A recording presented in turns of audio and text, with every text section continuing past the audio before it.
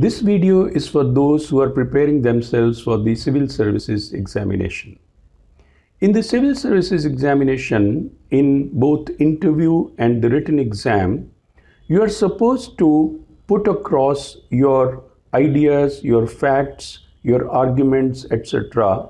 in the most succinct manner so that you package the maximum in the minimum number of words. In the general studies questions in the mains examination, a word length is usually given within which you must give your answer. You can use your Twitter account to train yourself to say things succinctly and limit them within a word limit. For this purpose, you can follow me and then put up short answers as tweets and title them for Yog Shakti's comments.